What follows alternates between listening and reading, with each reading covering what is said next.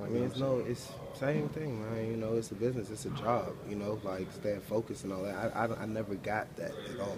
You can't. You're in the business of playing professional ball. When you go out there every Sunday, your job is to win, and staying motivated is, you know, what I'm saying, providing for your family and, you know, what I'm saying, taking care of business.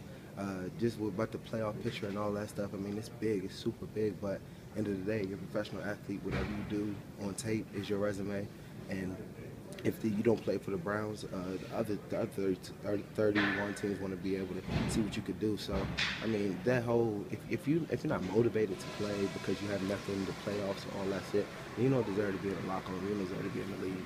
It's definitely like, I mean, you can't go out there and just play weak because you feel like you're out of the picture. And then what is that going to do for the next week you come in? You guys look unmotivated. I don't have time for that here, none of that, because that's just not in me.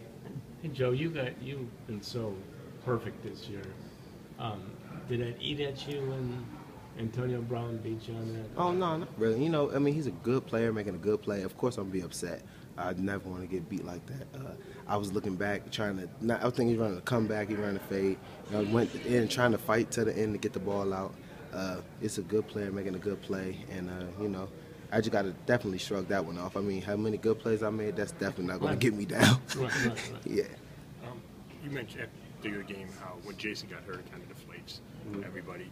So, where's the confidence level in the fact that Brandon's going to be the starter this week? Well, you know, it's at the beginning of the game. You know, if you see a starter go down, you're going to be upset. You know what I'm saying? But now, you know, we got Whedon in here. He's going to do what he could do. He's going to get the first string reps. He's going to be at practice with the starters.